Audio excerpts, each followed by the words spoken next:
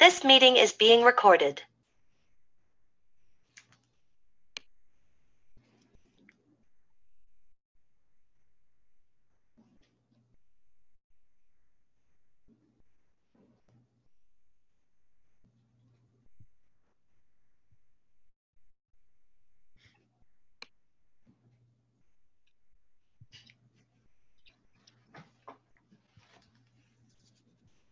Okay. Good morning, everyone, and welcome to the League of Women Voters of Hamden-North Haven's annual conversation with legislators, held remotely today for the second time. I am Judy Lehman, member of the steering committee of the Hamden-North Haven League of Women Voters. Thank you to the three senators, Jorge Cabrera, Paul Ciccarella, and Martin Looney, who are joining us today, and to Representatives Mike D'Agostino, Josh Elliott, Liz Linehan, Mary Wielander, and Dave Yaccarino for being with us as well. And thanks to all of you for being here and to those who submitted questions in advance. We will get to as many submitted questions as possible today. Our experienced moderator today is Jean Rabineau. Jean is an attorney in private practice and is a member of the steering committee of the League of Women Voters of the Bridgeport area. She was employed as Chief Administrative Officer of the League of Women Voters of Connecticut for 17 years, prior to giving up that job to become one of Trumbull's two registrars of voters in 2020. Jean, over to you. Thank you. The rules today are very simple. Each legislator on the panel will have up to 2 minutes to respond to each question. We'll ask the questions in turn, starting with a different legislator each time. There will not be opening statements as such. And the first question to all the panelists, starting with Senator Cabrera, is: the November 2022 election resulted in passage of a ballot measure authorizing the General Assembly to enact legislation amending the state constitution to allow for early voting. What provisions do you think are important to include in the legislation, and specifically, how do you feel the process of early voting should be implemented in Connecticut? What locations, what hours, and should state funding be appropriated to support the process? Senator Cabrera. Thank you, Jean. Good morning, everyone. Thank you to the League for having us and gathering us this Saturday morning. Yeah, that was a really important piece of legislation that I supported and voted for it. And I think there's nothing more important, particularly at this time in our country's history, than to make voting easier and more accessible to more people in our state. I am very much in favor of extending as much time as possible. I know we're going to be having a debate in the legislature about how much time. One thing that is clear to me is that families are busy. Moms and dads are busy with children, with work, with chores, and we need to make it as accessible as possible for people to vote. For me, that means we need some weekends. And I'm hoping that as legislation makes its way through the legislative process, that we have a Saturday or a Sunday or both for folks to make time to come vote. I think we should have as much time as possible. I think the state should fund to better train our clerks and our local officials to make sure that we have as smooth a process as possible. This is new for us. It's not new for most of the country. And so I'm excited about what this is going to look like, but I think we need to keep our eyes on expended times and days and making sure that folks at the local level are fully equipped and feel supported in order to pull this off. And I think we will. Senator Ciccarella. Thank you, Jean. And again, thanks for putting this together on a nice Saturday afternoon. Soon, hopefully, we could gather in person. I think it's important that everyone has access to vote and we make it convenient as possible. While doing so, I want to make sure that there's security in place to make sure that the town halls have the resources they need without mandating additional hours on them. I've heard from numerous town halls within my district that they would be concerned to how they're going to get this done when they're having challenges handling their workload now. But I think we have to work to find a way to have that balance so everyone has the access to vote and do so conveniently and safely. And just really want to make sure when we're helping come up with those systems that we just focus on security and making sure that Dave's hopping in there. But that's right about where I was about to end. So maybe Dave will pick up. Senator Looney? Yes, I'm pleased that the voters approved that constitutional amendment and gave us the authority to enact a statute to provide for early voting. And there are three questions that have to be answered in that. First, how far in advance of Election Day will we begin early voting? Secondly, how many early voting days there will be during that period? And third, what the hours of early voting will be, and how many polling places in each community will be required to be open for early voting, and what's the ratio that we use in terms of how many per community based upon population. So these are all important questions that will have to be dealt with legislatively. Unfortunately, unlike most other states, until the constitutional amendment passed, we were not in a position to legislate because so many of our voting provisions are actually in the Constitution rather than open to statutory change. So now that the voters have empowered us to do that, we will be taking input on all of those issues on implementation. Representative D'Agostino? Good morning. Thanks again for hosting this. Always appreciate coming. I like the idea of at least 2 weeks of early voting. I think that makes sense. I think once you get past that, as much as I would like to see maybe a little longer time, keep in mind the issue in Connecticut is we don't have a professionalized registrar of voters system, right? We've got 160 plus different registrars for every town. It's very local. My dog is making an appearance, sorry. And that's always the struggle with Connecticut on a lot of things. And that's what I fear is going to, at least initially, maybe hold us back from a more robust early voting system than I'd like to see. You asked the question about funding. I think it's going to be important to have funding go along with this because I think there's going to be a number of local registrars who are going to perhaps be a bit overwhelmed by the process. We're going to be, just by the nature of the beast, all the local registrars asking them to do a lot. So we've got to make sure we give them the resources if we're really going to have early voting. Eventually I'd like to see a more professionalized, less politicized registrar of voters. It's an elected position. Sometimes in some towns, it's still a patronage position, which doesn't necessarily mean it's the most qualified person, but rather who knows who. So I'd like to see a professionalized registrar system, but that's down the road. But I think if you had that, you'd be able to do a more robust early voting system. Okay, Representative Elliott. So a lot of my statewide race for Secretary of the State was premised on the length of time we would have to vote. And I was out early with 2 to 3 weeks. And during that race, I was definitely seen as the person who is pushing this the farthest and the hardest. And now 2 weeks has become normal. And it looks like the GAE, the Government Administration and Election Committee, will be looking at 2 weeks seriously. Secretary of the State's office is now looking at 2 weeks seriously. And I think the majority of my colleagues are looking at 2 weeks seriously as well. So that's really exciting. To jump on to Representative D'Agostino's point, when I was in Colorado a couple of years ago, they showed me a graph of what it looks like for early voting and the number of people that come out. And it basically looks like this.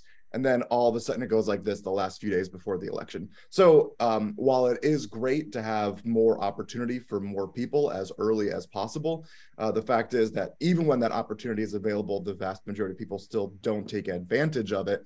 Doesn't mean that it shouldn't be possible and available for people, but recognizing that just going farther and farther out does not necessarily make it easier for people because people aren't actually going to be using it. I know that the Georgia Secretary of the State was just recently in Connecticut and made some comments that they used to have, I think, 45 days of early voting there, and they have since brought it down to 17, I want to say. So we are in no way going to be an outlier with 2 weeks, if that is the number that we end up using. And 2 full weekends is going to be great. And I do think that we do need to provide as many resources from the state to these localities as possible to offset the additional burden. And we'll see where this goes. But I'm excited that it looks like this is going in the right direction. Representative Linehan. Hi, thank you so much. It's really good to be here. It's kind of difficult bringing up new ideas when you have all of your fantastic colleagues giving some information beforehand. And I agree with the 2 weeks. I think that that's important. But one thing that actually really hasn't been mentioned that is important to me is that the hours and the days are not just weekdays, and it's not just during work hours. And I think that those need to be, we need to have within those 2 weeks, at least one, I prefer 2 weekend days. And regarding the cost, I think that we can lessen the hours on a certain weekday in order to bring in the weekends. The idea of early voting was really to ensure that people with jobs that can't necessarily take time off would have a voice at the ballot box. And so I think it's important to note that not everyone lives a 9 to 5. And that is something that is really, really important to me. So thank you. Yeah. Representative Linehan? Oh, sorry, Representative Newlander. Good morning and thank you. There's really not too much more I can add to these conversations. Again, we're looking at making sure that people who want to vote have the option, that there aren't those barriers in place. I agree with what Representative Linehan just said about ensuring that we have weekend hours. I think that we can offset costs by operating for the most part during normal business hours that the registrar might hold normally in the town halls, and looking at creative scheduling to make sure that we're not putting undue burdens on the registrars, who are also people who have families and lives and have other obligations. So it will require, I think, robust conversations within the legislature, and I look forward to having it. But again, I think anything we can do to make voting more easy, more accessible, and easier for people is the right step to take. Thank you. Thank you. Representative Yaccarino. Good morning, and good to see everybody. Sorry I'm a little late. I'm actually at work right now. Early voting, well, back to Representative Linehan's point of 9 to 5, you currently work 9 to 5, you could get an absentee ballot and to vote. So that's not there's no restriction there, fortunately, and thank goodness. I think we should listen to the registrars and the town clerks, both Democrat and Republican. I personally would rather see, obviously your in-person early voting, 3 to 5 days max, but with your photo ID and with the extended hours in the town hall. But I think we really need to listen to our registrars and our clerks, and we need to fund it we need to fund the town. This is a huge burden for them, and it's not a bad burden; it's a good burden, but we need to fund it. I put a bill in a number of times. The past Secretary of State was against it for the election day to be a state holiday, and it was pushed down. Governor Lamont loved the idea, but the former secretary didn't like it, and I haven't gone forward with it because it's just going to be a battle between different days off. But I really think that should be there. Everybody should take off and have a holiday. So we want full access to everybody to vote. It's an amazing right. It's probably one of our greatest rights. And to do it where it's going to work. And I think Connecticut's done a pretty good job overall. The 3 to 5 days, it would be great. That's my view. If you want 2 weeks, we're going to have that debate, but I would prefer the 3 to 5 days with your ID. I don't know why we can't just show a photo ID. We do it for pretty much everything else. And if people can't afford one, we could allocate those funds. And thank you for having us, by the way. Okay. All right. Thank you all. There's no rebuttal as such on this, so we're going to the next question. And this one, we're going to start with Representative Ciccarella. It's on housing. Connecticut has insufficient affordable housing. Do you feel that working on this problem should be a legislative priority this session? And if so, what legislative actions on housing would you like to see put into place this year? Thank you. I had the privilege of being a ranking member on housing my first time around, and we realized that is a huge issue. We need housing. Housing is the first step of growth. It's going to allow people to come here, work, and grow our economy. And we realize that there is a shortage. I do think there are some really good plans that are in place.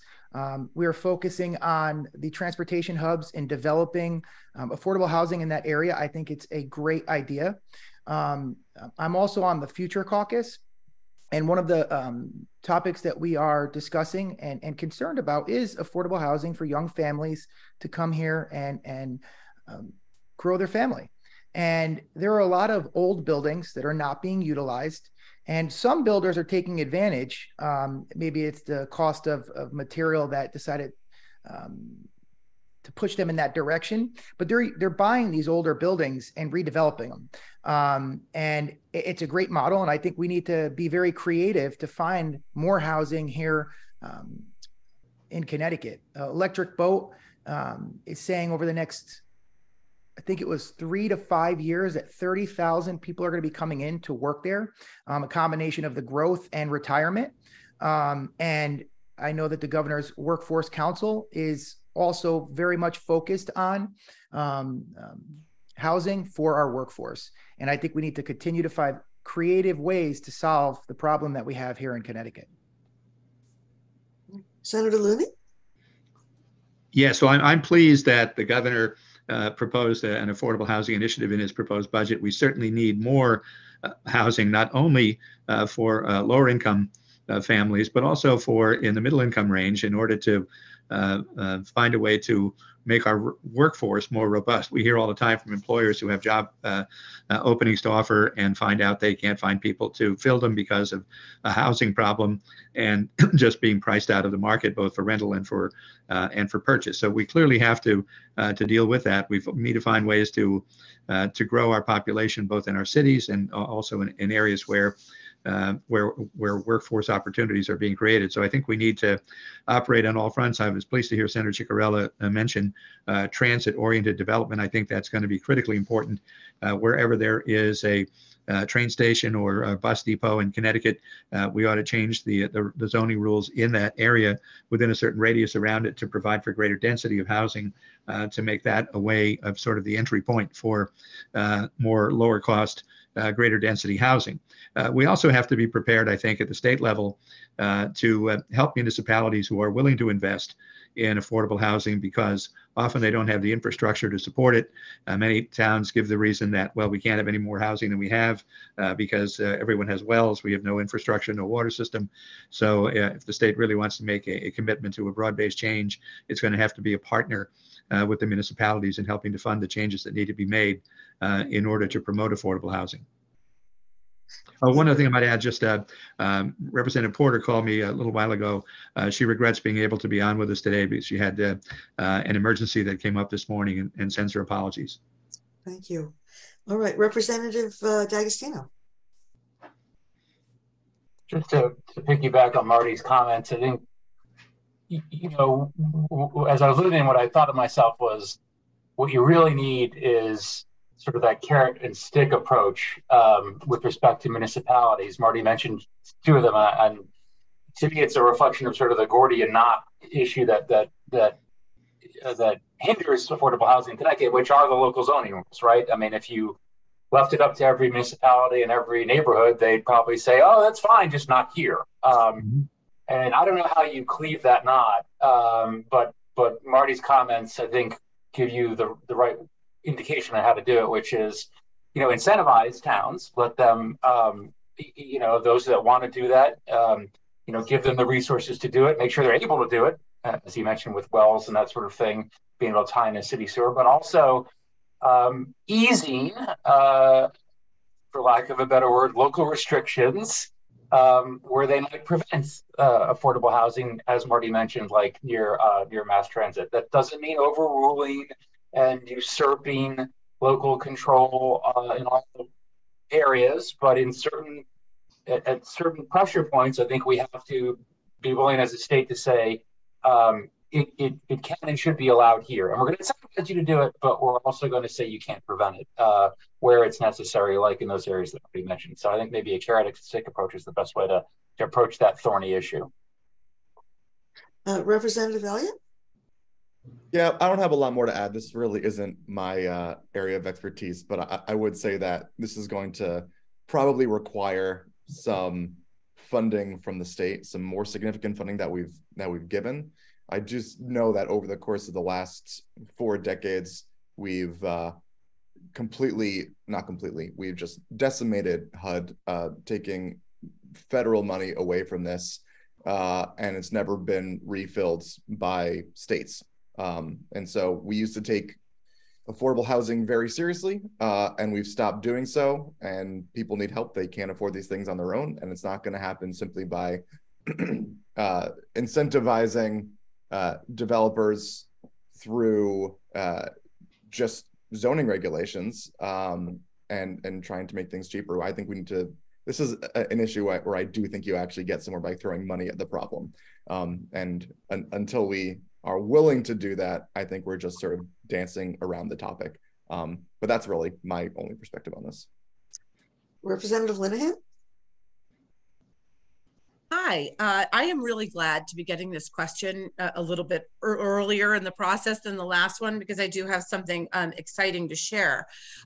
We had heard from a couple of the colleagues that being creative is really what's going to be most helpful. There is a bill that is currently in housing right now that is something so creative that no one's ever thought of, and I'm really hoping that it could work. Essentially what it does is it allows seniors to make their home deed restricted, which would be a then it would be age restricted or income restricted, but a deed restricted home, excuse me, in exchange for 100% property tax reduction for seniors, so that when the senior then is when their estate, they're no longer alive, that can only be sold as a deed restricted home, therefore naturally integrating neighborhoods and not having to do so by building new stock housing. This is like within its current stock. Additionally, because a lot of the arguments that we've heard is that deed restricted housing will bring down the values in the neighborhoods, which I don't necessarily agree with. But it said, there are a lot of people that do. This essentially makes the realtors might be happy, because they say, well, then if we're looking at comps in the neighborhood, it's not an apples to apples comparison, and you don't include those deed restricted homes in the comps. And so while this may take some time to turn over, it is a way to keep open space, to help seniors, and to really naturally integrate neighborhoods. And I think it has some really, really great potential. And so with that, it's Representative Osborne. She is new to the legislature, and is really fantastic, and she has some very creative ideas. I'm interested to see how the public hearing comes out on that. But it's really helpful to seniors, to municipalities, and to those who would purchase these deed restricted homes. So I'm excited. Representative Williter.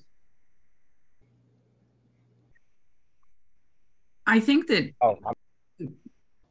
sorry, when we look at this problem, it is going to be a balanced and multi-pronged approach to it. We need to make sure that the programs that allow first-time homebuyers access to that kind of generational wealth building are funded, that they are staffed, and that people know about them. And I think that we also need to work with our municipalities because, for example, in Orange, we have a fantastic new development that is being built, but it is being done in partnership not only with the town, but with a developer who lives in our town. So it is affordable housing that took into consideration the importance and value of community feedback and buy-in, and also is looking to address a very real concern, because this isn't just for seniors that are having issues or people who want to relocate to the state. It's also about our younger people who are not able to live in the towns that they grew up in. I talk about it a lot, that the fact that Connecticut has such an amazing educational system that we are basically investing in products in a way, if you think about it in a very detached way. We are investing in these products that we are then shipping off to other states. So we are not taking our investments back into our own communities because our kids can't afford to live here. So looking at infrastructure supports, what we can do, how can we remove barriers to home buying and staying in our homes, and then looking at community buy-in. It's going to be not an easy process because there are so many different types of communities within the state. But I think also really acknowledging how great Connecticut is and how people do want to live here is a first step. We have to start being more positive about our state. So thank you. Okay. Representative Yakarina? Thank you. I apologize, Mary, first. I wasn't saying there, it's talking to a customer.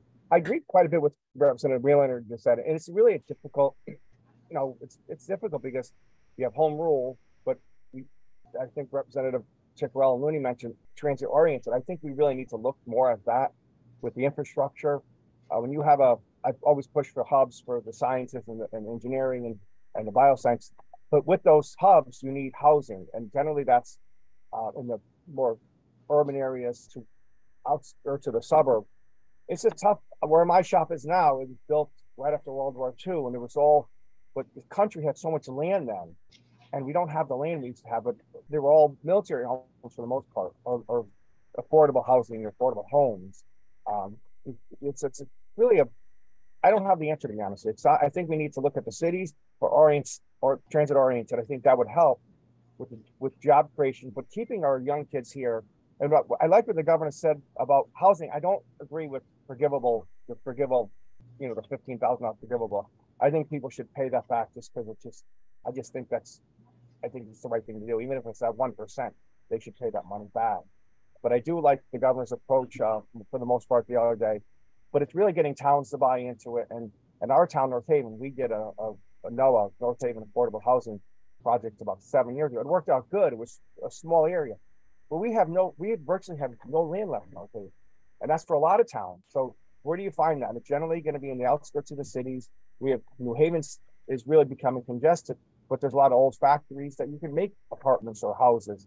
I used to work construction, and we did in New Haven on Orange Street near Negus Market, an old 1850s house. We built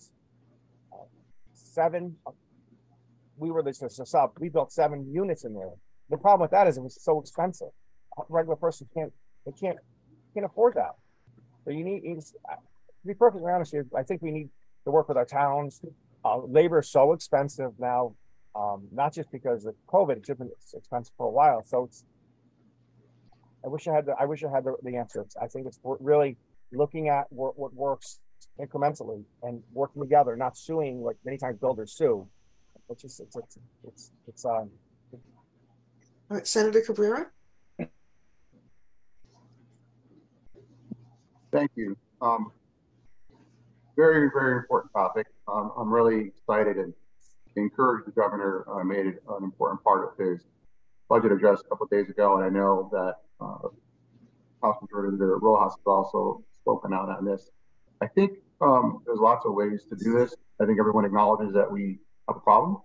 And really, if we are going to get serious about attracting businesses to the state of Connecticut and having a place to live, we've got to figure out how to attract this. It's really about economic development. I talk to companies all the time. I'm sure my colleagues do as well. That is something that comes up often. Where to put people. We have a unique opportunity here with the Infrastructure Recovery Act, and significant amount of money the state of Connecticut has received around transit, whether it's the Waterbury train line. In my district, at Derby, we have a huge opportunity right off of Route 8 there in the train line where there's lots of property that's being cleaned up and remediated. to really put incredible housing in downtowns like that around Connecticut. And we've got to figure out a way to do that. And I'm hopeful that we will.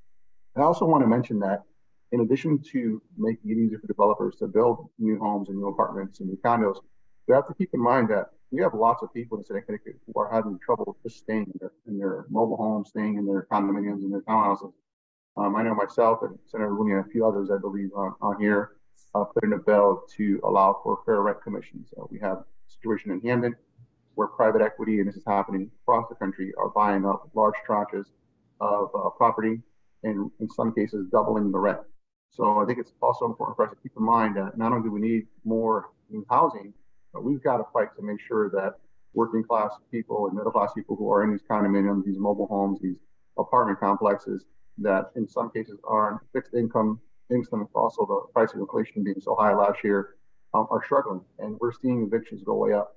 Lots of tenants are being served with eviction notices. And we've got to keep them in mind as well. We're going to have a prosperous Connecticut. All right, thank you all. The next question is going to start with Senator Looney first, and it is, undergrounding of utilities is now recognized by FEMA as an important and legitimate use of tax dollars to improve resiliency to communities around the country suffering from hurricanes and other extreme weather conditions. It's all of us.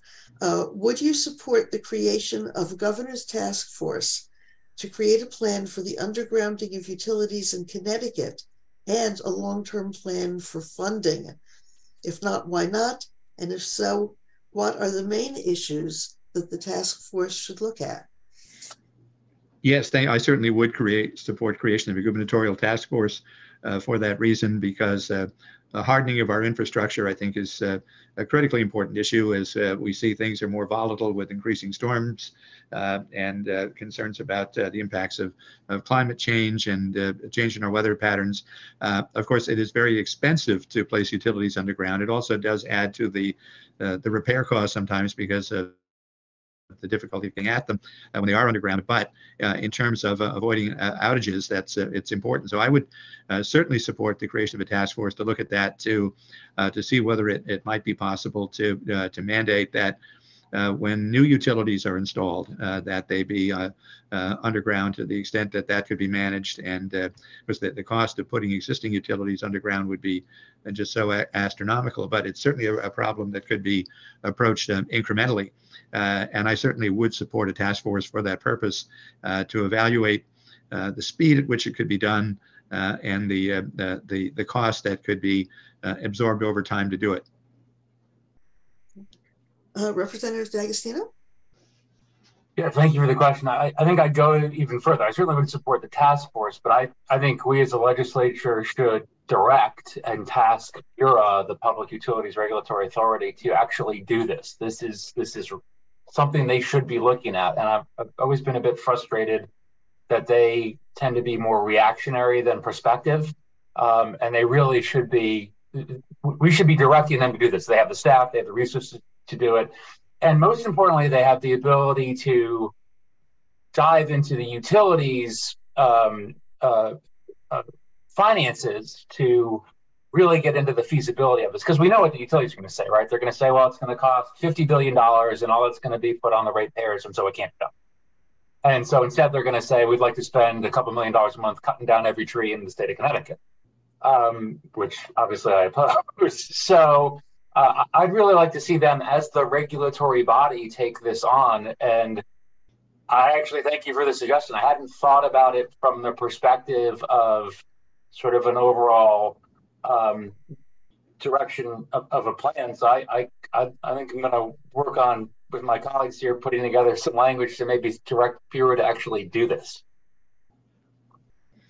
Okay, Representative Elliott. Yeah, this is something I looked at, I don't know, a few years ago, because I was just curious about the economics of this. And the economics of it are pretty terrible. I was really surprised because I really, really wanted it to make sense to have everything be underground, especially given that I live in northern Hamden and I'm losing power literally all the time. And it sucks. And so I did some research, and it's by an order of magnitude more expensive when you start going through the process of putting utilities underground. Happy for there to be a task force. Happy to be shown that my surface level due diligence was incorrect, and always happy to have more information. Representative Linehan. Yes, thank you. I absolutely support any task force that's looking into this. I just want to make sure that we're looking into the environmental impact. What happens if there is something that needs to be fixed during a very rough winter and the ground is frozen? All of these things, it's not something that I have done a really deep dive, but I do know, especially, representing Northern Hamden and then even into Cheshire, we have had these issues with power reliability. And the question becomes, is the return on investment going to be appropriate and helpful? Is the environmental impact going to be too much that we shouldn't take it on? And then finally, what about the upkeep? Everyone says like, oh, well, it's, they have them all down in North Carolina and South Carolina, and it seems to be fine, but we're different here. And the ground can be very frozen. And so what happens then? Then is it almost like digging into concrete if something needs to happen? Does it slow a repair? All of these questions need to be answered in addition to the other questions that my colleagues had mentioned. And the only way we get to the bottom of that is if we do a deep dive in studies. So I think we can't move forward with anything until we do that. So I absolutely believe that we should. Representative Willinger.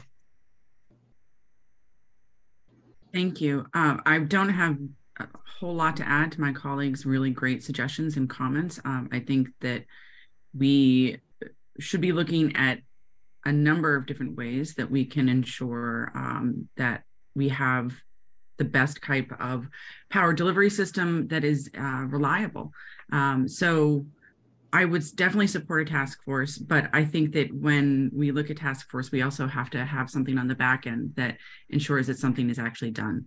If they do find that the positives outweigh the negatives, then we can't just say, oh, that was a really great idea, and then have it sort of float off into the ether. It actually has to have some sort of trigger that means that we have to get something done.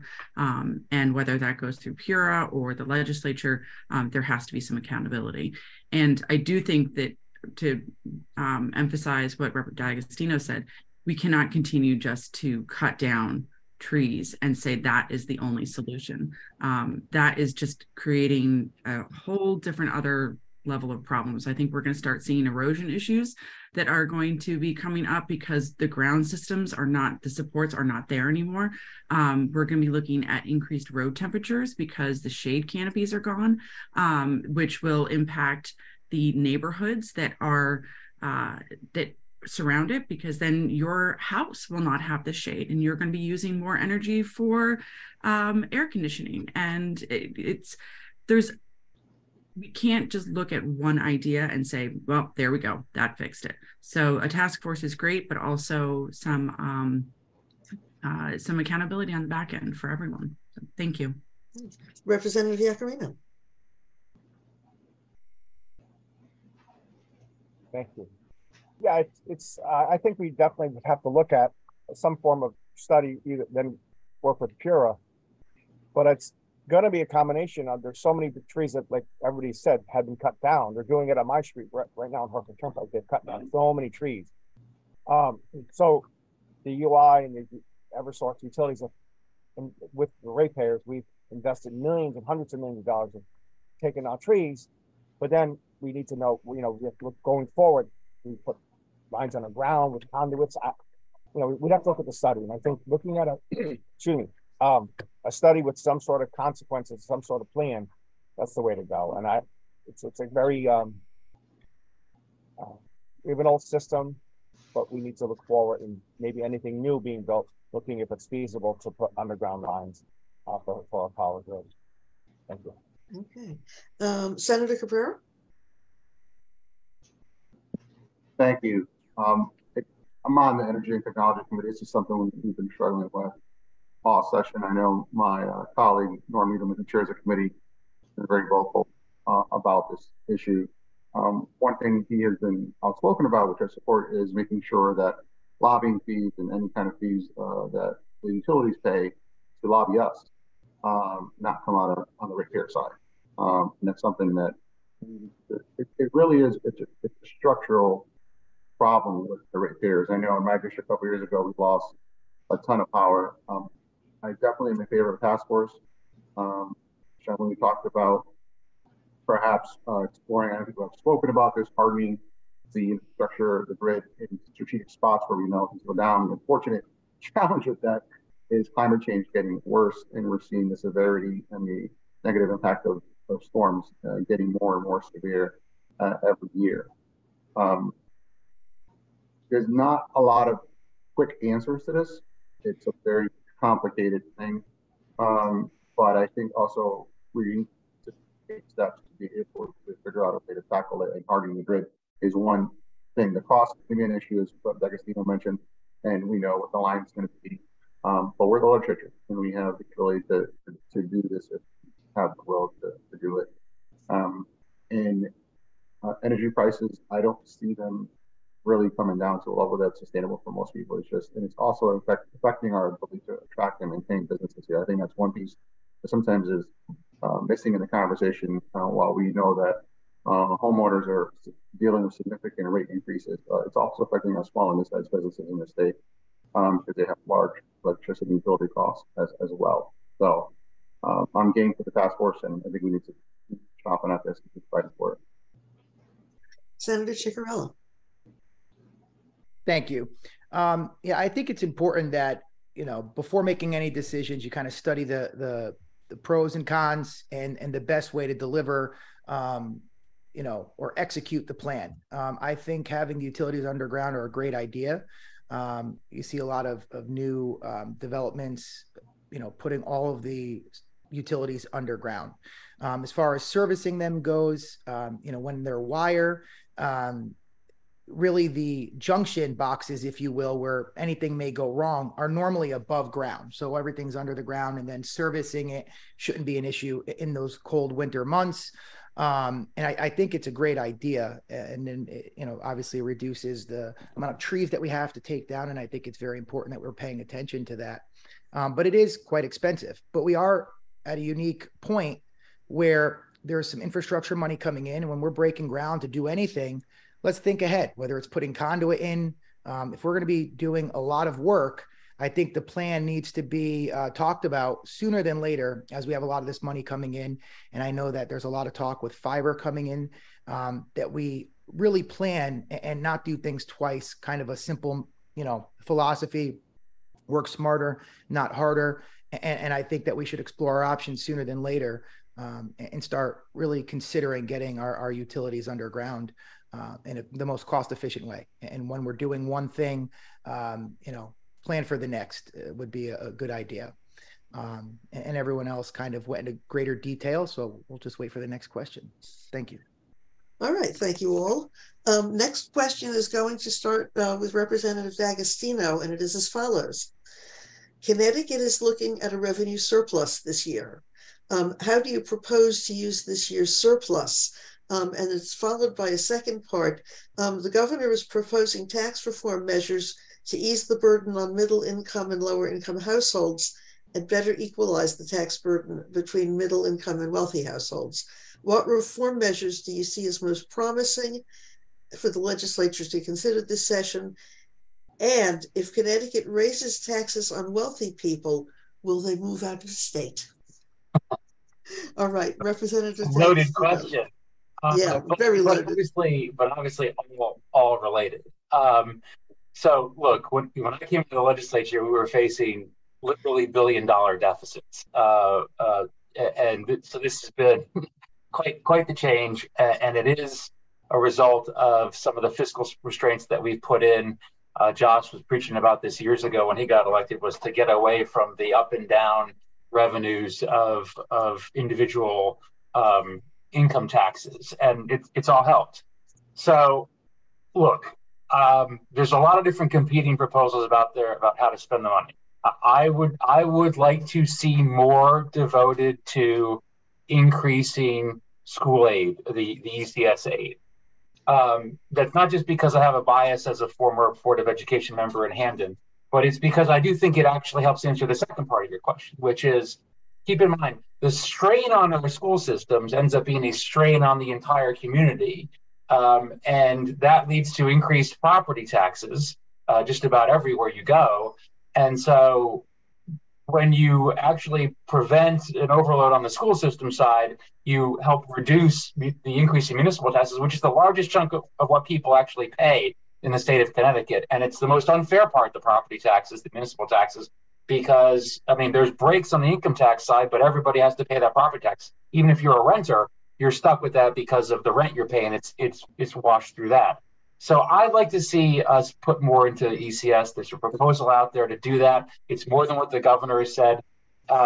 It will take a little bit away from what's proposed in other areas. I still think you can balance that out with some of what he's proposing in terms of reducing the tax burden on lower income folks in our progressive tax system. But that's where I'd like to see more of the surplus, if you will, go. I don't want to see us, however, and I'm glad we just voted this week to keep in place the fiscal guardrails that have really led to us having this surplus. I would not jettison all of that because I think that's just going to lead us down the road to where we were when I came in with billions of dollars. As far as do people move out or not, I'm going to let Josh answer that question because I know he's actually collected a lot of data on the fact that people don't tend to leave. I will just put this little asterisk on that last part of your question. I don't think just simply increasing taxes on the wealthy in the ether makes sense. The really wealthy don't pay taxes. They don't pay income taxes. They've got their money, put away in mechanisms that avoid taxes. Warren Buffett famously pays less in taxes as a percentage of income than his assistant does. He says that all the time. So when you talk about increasing taxes on the wealthy, which I support, you can't just say increasing the income tax. You've got to focus that on capital gains, on maybe, I love the idea Marty, I think, came up with a while back. Marty, correct me if I'm speaking for you incorrectly, but the idea of a kind of wealth tax on property over a certain amount, because that's really what makes the most sense, not just simply increasing income taxes. Representative Elliott. So I'm going to talk about the tax cut first that Ned implied that he would like to see. I don't have a problem with the tax cut aimed at where he's placing it. What I do have a problem is blowing a $400 million hole in the budget for future legislatures and governors. So I'd be fine with this tax cut if it's also coupled with more progressivity on the upper end. One of the bills that I have in is indexing the marginal tax brackets to inflation to combat bracket creep, whereby your buying power may not actually increase year over year, even if you're getting 2% increases, and yet you end up in higher tax brackets. But we're still percentage points below on the top tax rate of 6.99% compared to New Jersey and New York. So there's still plenty of room to go and still be competitive with nearby states. This is not an issue that's going to come up seriously, the issue of taxing the wealthy in our state for the next 4 years. We have a wealthy governor from Greenwich who sees this as punishing success, something I vehemently disagree with at a fundamental level. There are a number of us that believe that there are big problems with their tax structure. Every 2 years, we're supposed to be putting out a report on how much each income decile, among other data, how people pay as a percentage of their income to state and local taxes. We have not moved the needle in the last 10 years. In 2014, we ran a study. Last year, 2 years ago, we ran a study, and the problem has only become worsened. So it's going to take people both in the legislature and the executive branch to see this as a real problem, not just in terms of fairness, but in terms of protecting democracy and viewing it through that lens. Lastly, I will say that in terms of the issue of people moving out, there is a rich data set showing over the course of decades that people are, their decisions to move are not dictated by tax policy in that state. They're dictated by a whole host of issues that are not necessarily important to go into now. But the short answer to your question is no, that people don't move as a result of that tax policy. The fact is that we are in the position as legislators or the governor to be talking with people who will make those threats, idle threats, and you're going to be constantly hearing that. But looking writ large, this is not something that incentivizes or de-incentivizes people from moving in or out of a state. Representative Linehan. Yes, thank you so much. You know, it's not that I disagree with the policy, because I think that it's important to utilize this money for some tax cuts. I think that my question and my concern is really based around the definitions that talk about where these tax cuts are going. So I think the definition of middle class is a bit different than what we talk about normally here in Connecticut. And I'm sorry, my dog agrees with me, apparently. One of the things that I think we need to start utilizing more is the ALICE acronym, which is asset limited, income constrained, and employed. And these are the people that look like they may make a lot of money on paper, but they're still paycheck to paycheck. The cost of living in Connecticut and in the Northeast, it's not just Connecticut, let's be honest, you know, is different than if we're just using certain multipliers of federal poverty levels. It doesn't really work out, and it doesn't tell the whole story. So I would like to see whether it be more tax cuts to the ALICE families, or whether it be more help for ALICE families, and that doesn't need to be in the tax cut realm. You know, I hear from families that I represent that are having a hard time putting oil in their tanks. And these are people who are consistently far above the income threshold for some help. And so I think it's about the definitions of who the middle class are. And I would like to see more programs that would allow ALICE families to tap into some of this money to help them get through this period. And then essentially we're not creating that hole in the budget. We're not really hamstringing ourselves for years in the future. Instead, we're looking at getting over the hump right now, and then we can do a little bit more of a dig to see where we need to adjust tax cuts in the future. So I think that there needs to be an additional conversation over that. But one thing I will say that I am very disappointed in is there hasn't been enough talk about reinstituting the child tax credit. And I think that's very important. We did a great job of working for seniors regarding the income tax on retirement income. I think that was huge. And for every door that I knocked and I told them about that, they were very excited. So now let's look at, okay, what does it mean to be middle class in the state of Connecticut? What does it mean to be an ALICE family? And adjust whether it be economical help on that end, or whether it be tax cuts for those ALICE families and not just a certain multiplier. So thank you. Representative Hollander. Thank you. When we're looking at the surplus, I don't want to think about it as a bonus payment right now. I'm looking at what can we do with this as a long-term return on investment. How can we invest in some of the very systemic issues that we have that will actually create long-term change within the state rather than just a Band-Aid right now? And I don't know the right answer to that. I think that we could look at a number of different things. We could look at some of the suggestions that the governor had about affordable housing, or different budgetary or tax breaks for different groups. But I think when we look at, I think he mentioned if you make over $150,000 or under $150,000, you'd get $500 back for the year, which I'm not going to sneeze at.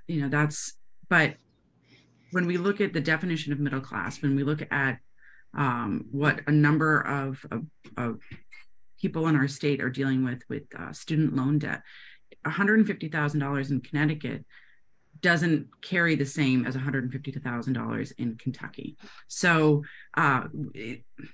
it's such a big picture concern. And I think about what Rep. D'Agostino said as another former Board of Education member.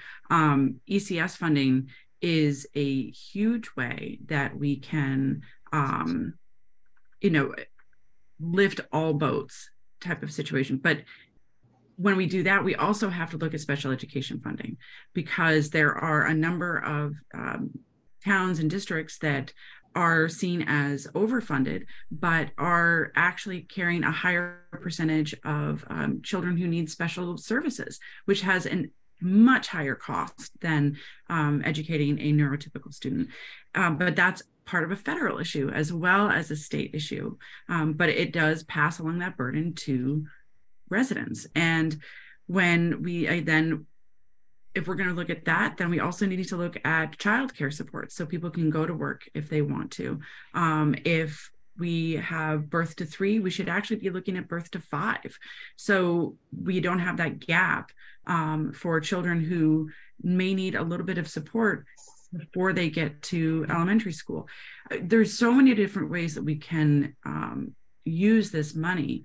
And so I'm not entirely sure what the best pathway is. I think we're going to have a lot of really in-depth discussions, and we're going to have to make some really hard decisions about, and it's not going to be invalidating one choice over another, but we do have to look at the long-term investments for the betterment of all of our communities.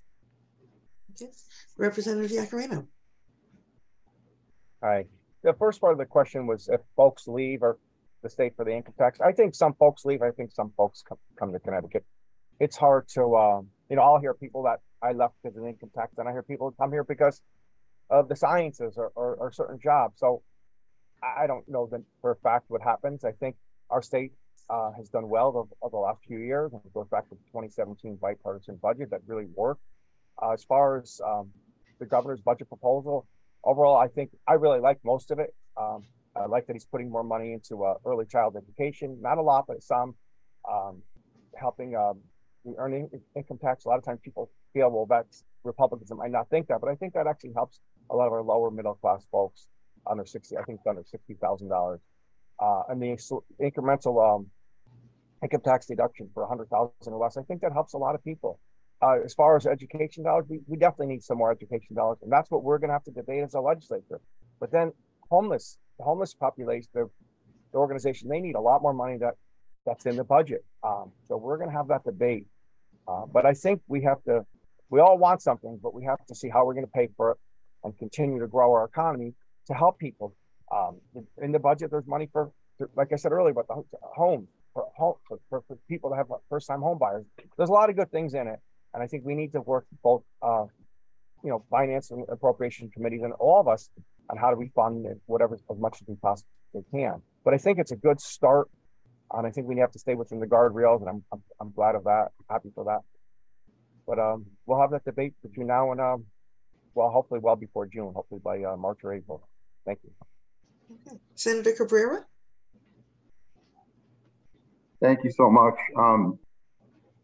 I think it's important to kind of frame this topic in a way that does justice to the folks who are catching hell every single day. And I'm glad that Representative Linehan mentioned the ALICE metric, which is done by the United Way. And just so we're aware, and I know my colleagues are aware, but it's home hard for me.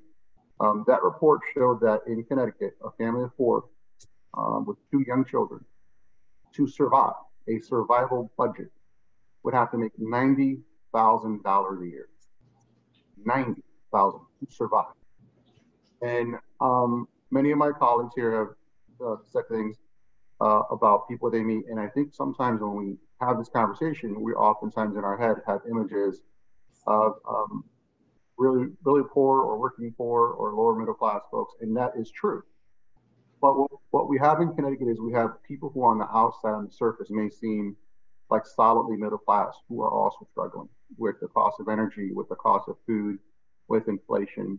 And that's a really important thing to remember, because this tax injustice, because of our tax code, is impacting all levels of income. in our middle class especially, and even people who with higher income in Connecticut. And those are the people that are leaving. Josh is 100% correct. It's not the really uber wealthy who are leaving. They have options. We're losing our working and middle class folks, people who we know would spend their disposable income to further create more economic activity, who are going to go out to a restaurant, who are going to go out to take their kids out to a movie, who are going to go out and help create the kind of economic activity we always say we want in Connecticut. And for me, it's an issue of fairness. I'm really concerned, and I know some of my colleagues share this concern, because the largesse we're all enjoying now, the surpluses, the rainy day fund, the paying down the pensions, which are all fantastic and are great. But let's be honest, this is in large part because of the response to the pandemic, which was appropriate, and because of the largesse we've gotten from Washington, which is very appropriate, needed, happened all over the country, and I'm glad we did that. But we have yet to seriously tackle the underlying tax structures in the state of Connecticut. And I'm for the tax that the governor proposed this past week. I'm in favor of that. But we have a prime opportunity here to change the structure of how we generate revenue and how we dole out revenue in the state of Connecticut to target middle class folks, target working class folks, and to create real economic development. Because the reality is that the money we got from the CARES Act, the Recovery Act, it's going to run through the system, so to speak, and then it's going to be gone. And I'm praying and hoping we don't have hard economic times, but economic history being what it is, we're going to, at some point, reach a moment where these funds are going to be depleted. We're going to have cliffs on a lot of these programs that we're also happy to have funded. And then what? We're probably going to do what we've always done respectfully, and that is hurt the very people we say we want to fight for, and that's our nonprofits who do a lot of yeoman's work in providing services for our disabled, for our needy, for our elderly, all across the state. Back to the fights we had in 2016 and 2015 and 2017, far long before I was here. And those are tough times. But we've got to tackle the real structure, and Josh is 100% correct. We've got to start thinking about wealth, not just income. Representative D'Agostino talked about this earlier. We've got to talk about inherited wealth and how that's taxed. And then also private equity, and also these big companies like Facebook and Google. And I know some of this stuff is happening and will be debated at the federal level, but we can do our part here in Connecticut as well. And Josh talked about it. This is a threat to our democracy. If the last 4 years has taught us anything, is what can happen when a demagogue rises and speaks to the fears of working and middle class people and finds people to blame for their economic plight in life. That's dangerous. And we can do our part here to really change the structure in Connecticut and how we do business, how we support our schools, all the things that have been talked about here today. And I get really concerned about my own story. You know, I'm a son of an immigrant. We came to this country with no education, barely speaking English. And there were on-ramps for me, whether it was Pell Grants or FHA loans or after-school programs or college readiness programs. I don't see that reality anymore for too many young people in the state of Connecticut. And we've been blessed in that we've had this large tranche of money come in from the feds, but we've got to prepare for the future. And if we're serious about giving everyone in the state a chance to get into the middle class and stay there and not be up to their head treading water, we need to really tackle the underlying structures. So, thanks. Thank you. Senator Looney? Yes, thank you. I certainly support the governor's proposal to make the state income tax more progressive by reducing the rate at the lower end, reducing the 3% rate to 2%, the 5% rate to 4%, because it's been a struggle for now more than 30 years to make the income tax more progressive since it was first enacted as a flat rate 4.5% tax back in 1991, at which point that was the only one the votes were there to pass in the state Senate, because Senator Nickerson from Greenwich recognized that proposal would actually create a windfall for his constituents, most of whom had income that was already taxed at a higher rate. People forget we had a partial income tax at that time, a tax on dividends, income, and capital gains, which was substantially higher. So most of his constituents actually got a tax reduction when the flat rate 4.5% applying to all income was passed. So we've been looking to modify that ever since and have built in incremental progressivity. However, I think Representative Elliott pointed out the governor's proposal is more expensive than it needs to be because the relief should be targeted only to those in the lower income brackets, because everyone in Connecticut right now, except those in the two highest brackets, pay a blended income tax rate. So that you have a certain amount on a portion of income, a higher amount on the next portion. So some quite wealthy people under the governor's proposal would get at least a small benefit, which I think is really unnecessary because I think that there was one statistic that said those making $250,000 a year would still get $500, and those making over $500,000 a year would still get $200. So I don't think we need to have that in the proposal at all, and focus the relief exclusively on those whose income is within the lower brackets. That is, we also need, I think, over time to look at this, that any income tax change should be revenue neutral, which is why ideally it should be accompanied by some increase at the higher end. And that would really build in more progressivity, because right now our highest rate is still a relatively low rate compared to neighboring states. There's nothing about our income tax that is in any way punitive. There's nothing that's a disincentive for people to leave, because the states in our region all have as high or higher rates. And I think that we need to have a separate tax on capital gains of an incremental amount above the level we are now, because we had a study that pointed out that the higher you go in income, the higher percentage of your income comes from capital gains and dividends, and not from earned income. An OFA study pointed out that for people who earn less than $100,000 a year, more than 90% of their income tax is paid through their withholding, whether they're paid weekly or biweekly or monthly. Once you get to a level of $2 million a year, that rarefied level, less than 20% of the income of those people is earned income, and the rest of it is investment income. So a typical, if there is such a thing as a typical person making $2 million a year, approximately 400,000 of that may come in earned income, and 1.6 million is from dividend income. The other thing, of course, as was pointed out, is that the wealthiest people, in effect, decide how much income they're going to have in a given year based on their decisions as to whether to take a capital gain in a given year or take a capital loss, in addition to the other privileges and powers and discretion they have.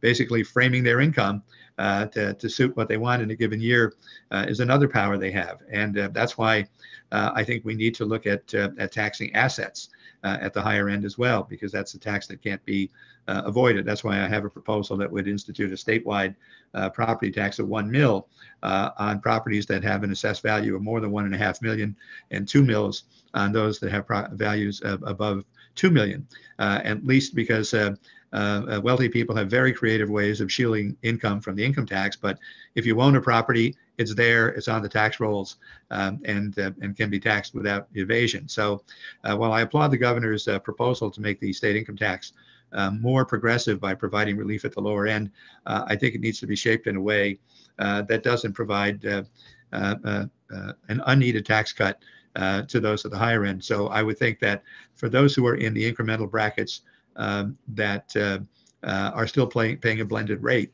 that should be cut off at a much lower figure, so that the proposal he's making would be less expensive than it is now, because we are going to need income tax revenue. And the important thing to realize is that the tax that people find burdensome in Connecticut is not any tax levied directly by the state. It is the property tax. And the reason for that is, in effect, we haven't raised enough money through the income tax and other state taxes over the years to provide enough revenue to municipalities to offset that high property tax. So the reality is we need to focus on property tax relief and tax equity, because the income tax in and of itself is not in any way a punitive tax. All right. I want to thank you all. And this is going to be the last question. Everybody will have approximately 2 minutes. It's going to start with Representative Elliott, and it is as follows. What are your top priorities for this session? I have a few. So some voting related issues, working on ranked choice voting.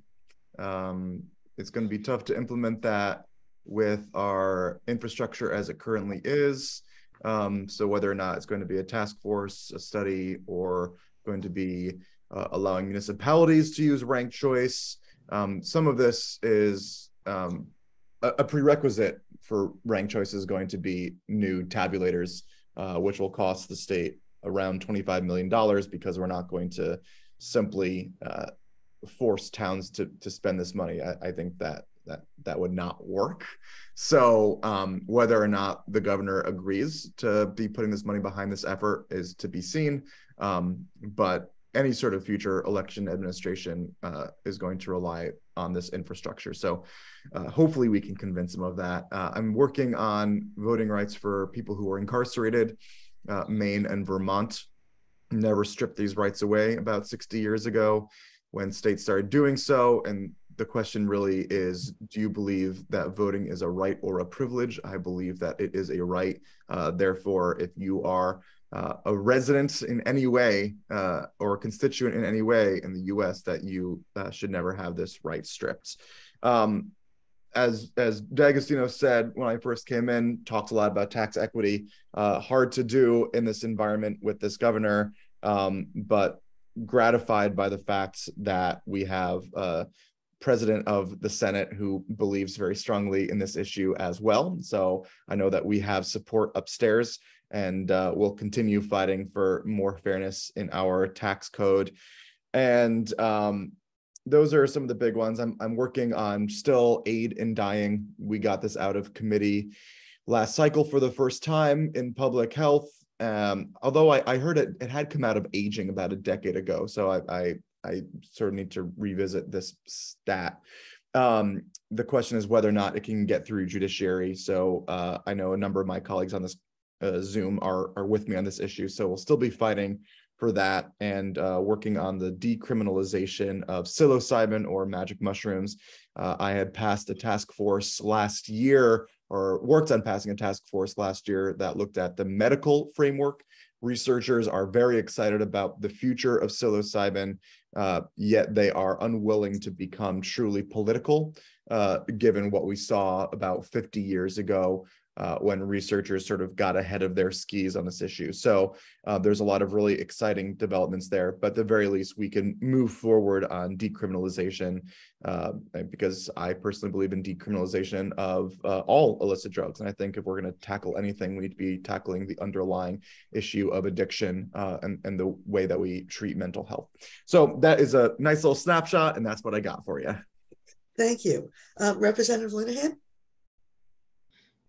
Thank you so much. I think my overall priority is going to be reducing the economic burden on those ALICE families. I think that's always going to be extremely important. And again, that comes back down to redefining exactly what the middle class is. And I think that we can find ways to do that without actually taking away needed funding from lower economic individuals and families. So I think that there's a way to do this, and I'm committed to finding that. Additionally, I am the chair of the co-chair of the Committee on Children. And so together with my co-chair, we're really working on a few different things surrounding kids. The first is we're going to continue to build upon the success of our children's mental health bills from last year. And that is going to remain a priority. I can't say this enough, that mental health is not something you do one time and then it's going to fix the problem. There is always going to be something that we need to do. This year, we are focusing on eating disorders. That's an area that we haven't really focused on by singling it out. I think that eating disorders are really rampant right now, especially, believe it or not, amongst boys. And we've seen those numbers climb through the roof. So we're really working on that. And a lot of that has to do with training of individuals. Words matter. I mean, it comes really down to that a lot. Words matter. And that also it extends to my focus on supporting our LGBTQ youth. So that's going to be a really big part of what we're doing in the Children's Committee. And additionally, we're going to make sure that local school districts are guaranteeing federal Title IX protections for children and families, and working to really end the adult sexual misconduct in schools. Unfortunately, there have been numerous school districts within the state of Connecticut that either employed teachers who had either said things they shouldn't have been saying, or even going all the way to true sexual misconduct. So we need to make sure that there's an understanding of the law and that we support our schools in order to ensure that this doesn't happen. And that, again, will also include supporting our LGBTQ children and families, because I cannot say this enough. Simply being LGBTQ and supporting them in schools does not mean that schools are a place of grooming. And we hear that all the time. It is absolutely not true. And I will fight to the end to ensure that kids and families can be themselves without fear in the state of Connecticut. Thank you. Representative Wellinger. Thank you. So I think a lot of the things that Representative Linehan mentioned, I also have been focusing on the eating disorder situation in schools, building upon the work that she and I was her vice chair in children last term, and the children's mental health bill. One of the things I'm working on is expanding the licensing process for social workers, so we can ensure that we have the personnel and the providers that are needed to serve our communities. Some of the other things that I'm continuing to work on is a bill that came out of the House unanimously last session, but unfortunately was not called in the Senate. So I'm hoping that will change, but that would be looking at providing a protection system for children who are abused or exploited by online predators. This is something that is happening more and more often. It is happening to both boys and girls, and it is having lifelong horrific effects on our kids. So hoping we can get that through both chambers and up to the governor's office. One of the other things I've been working on is protections for kids who are witnessing domestic violence and domestic violence victims, whether or not that is automatic charges, if it is something, or an escalation of charges if domestic violence or abuse happens in front of a minor. So looking at that, safe streets concerns, people are driving way too fast. We've unfortunately lost our colleague, Representative Williams. And so supporting any effort I can do with that, but also for pedestrian and cyclist and rider safety. What can we do to ensure that people can drive and walk and are, safe as much as possible? I have my list in front of me. I don't think anyone needs to hear the entire list, but I know that a lot of us are on the same page when it comes to priorities. The one thing that I didn't propose, but I am very much focused on, is ECS funding, and not just ensuring that our schools are all properly funded, but there are parameters in place to make sure that there are levels of accountability when it comes to our neighborhood public schools, charter school funding, and VOAG, VOTEC, and magnet school funding. There's okay, I'm afraid that's pretty much that's it. Okay, Representative Iaccarino. Thank you. What was the question about the priorities? Because I was taking care of somebody. My priority, obviously, is the last 6 or 7 years is to grow our science community and bioscience and STEM. And the reason I always say this is because I think that's one of our greatest strengths in Connecticut, and could be even greater. And with that, it creates many, many jobs, delivers better healthcare, not just in the science, but in the tech, but also people that have to build facilities, maintain facilities, all the trades. So continue work on that. I put some legislation in to try to grow further, but also for screening for newborns. Unfortunately, there's always pushback from the insurance industry about certain screenings, and I think I'm getting pushback already from both sides, actually, and I think it's a mistake, because those tests are vitally important to save lives and have a better life, and maybe some money up front, but in the long run, I think it saves a lot of money. So those have been my priorities. Obviously, safe streets. I walk a lot, and I just Senator Looney, we are on exec noms, and I asked Commissioner Ravello, I've never seen it so dangerous to walk or drive. It's just, And we need our law enforcement, our people in general, to be a little more careful. A lot of walkers out there, a lot of people that ride their bicycles. I won't even ride my bicycle any longer because people drive like they don't care, and I don't know what it is. But really, the science's jobs, obviously, working with both sides to have a better budget in our state that helps a lot of all of our residents, and education, of course. We all care. I think we most care about the same things. How do we get there? Of course, our seniors, and I know that there was a housing question earlier, but people forget there's a lot of seniors that could barely make it. And how do we, we need to work together for that. But and working for, of course, my taping folks. So thank you for hosting this. I really have to go back to work. I'm sorry, but I would thank everybody. That's fine. We all need to work together. I think we all feel the same way. Okay. Thank you. Senator Cabrera.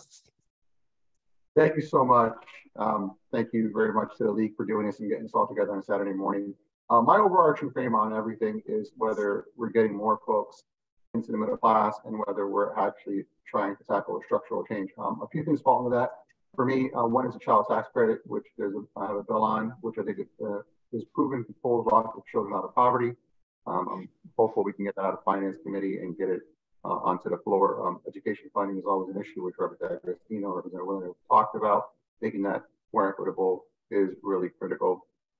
And then making sure that we are giving more people opportunities, whether it's on the mental health front, other fronts, making sure things are funded. There's something out there that will probably come up in the legislature and that we voted in last time, and that's baby bonds. And that is something I'm hoping we'll be able to tackle. Again, we passed it in the legislature. It wasn't implemented. We have some work to do with the governor's office to actually move on it. But if we're going to get serious about really tackling structural changes, this is one issue that I know the treasurer is focused on, is baby bonds. And that allows low-income families to have some money early on in life that they can then use to go to school, start a business, buy their first home. That's the kind of real structural change that we should be championing and fighting for, to making sure that people have access to wealth and really are able to generate generational wealth. And so I'm hoping we can have a robust debate on that and get that done. Thank you. Thank you. Senator Looney. Oh, well, thank you. And thanks to the league for setting this up. It's a tradition every year, and it's one that I think we welcome. One of the priorities that I have been working on for a number of years now, and started working on this with Senator Fasano when he was the Republican leader, is consumer protection, healthcare reform, and reform of insurance industry practices, which are very often anti-patient, anti-consumer. So one of the things I'm working on is on the issue of prior authorization, which we know in many cases is very problematic for doctors and patients having to seek prior authorization for treatment, which is medically necessary. And related to that is the issue of step therapy. There are times when insurance companies will require expensive step therapy, require people to go through treatments which the treating physician believes will not be beneficial, and waste time before they get to the one that the physician knows will in fact be beneficial. And there was a recent article in the Washington Post from a journalist who actually went through that with her own son, talked about the delay in treatment that he received because of the step therapy requirements. So those two elements are important. Also, I think we need to look at prescription drug costs. Once again, that's another area where we need to seek reform and protection. In addition to that, as was mentioned earlier, I think we need to build upon what we did last year in terms of children's mental health, provision of quality preschool and daycare programs, because too many children come to school unprepared to be in kindergarten and are developmentally far behind and sometimes never catch up. And they're the ones who often become truant and then become disciplinary problems and wind up in the juvenile court a few years thereafter. So we need to continue to address that as we began to do last year. Of course, supportive of more funding for ECS, which is all of a piece of this with preparing our children. Also, more support for higher education as well. So I think those are some of the priority issues, as well as those mentioned by others. So we will be engaged for the next 17 weeks in doing all of this. Thank you all so much. Thank you. And last but not least, Representative D'Agostino. Thanks for letting me close you out. And again, echoing what Marty said, thanks again for putting this together. Look forward to it every year. I'm looking forward to updating the online privacy law that we passed last year. I was excited to see President Biden mention that in State of the Union on the federal level. Kind of they could actually led on that last year. We've got a bill, a law that's more robust than the federal law, and I'd like to see it expanded this year. So we're working on updates to have even more robust protections, for example, for the collection of data, your data online, and particularly with respect to children online, and some of the predatory practices from the data companies on that. So that's something I'm working on. And then, I mean, in addition to everything else everybody's mentioned, I want to just say, obviously, I'm proud to be the Hamden representative. So my focus is often local as well in terms of priorities. And one of mine this year, I know the delegation shares, is trying to get several $1 million in bonding for the town for the revitalization of the old middle school site in Southern Hamden. Those of you from the area know that building was abandoned 20 plus years ago. It's dilapidated, it's falling down, it's an eyesore. The mayor has come up with a wonderful vision for a community center in Southern Hamden, an area that's underserved and frankly ignored by prior administrations. And she's got a plan in conjunction with the community to raise the building and really make that area a hub for not only community, but also economic development. So it's a huge priority of mine. And I hope the delegation shares it as well to help us get the bonding for that part of Hamden that's been traditionally underserved and get that building taken down and a new community center built in the. All right. At this point, I want to thank all of the panelists very much and turn it back over to Judy Lehman for any final comments that the League would like to make. Thank you all. Thank you, Jean. Okay. Thank you, Jean. Thank you, Jean, and thank you to both our elected representatives and to the voters and prospective voters who chose to spend part of your Saturday with us. I'm just so honored that you did spend as much time with us, particularly you legislators, because we have almost the same number of people online with us now as we did when we began. And that to me says a lot about the quality of the conversation that you all were having. And I would give some credit to the League members who developed the questions and to our wonderful moderator who kept the flow going. We missed you, Representative Porter, but it was wonderful to have two new representatives with us, Representative Wellender and Linehan. And a special thanks to Cole Tucker Walton from the League of Women Voters of Reading, who has provided wonderful technical assistance to us throughout. So farewell, we'll see you again here, we hope, real soon, and have a wonderful Saturday, the rest of your Saturday. Bye.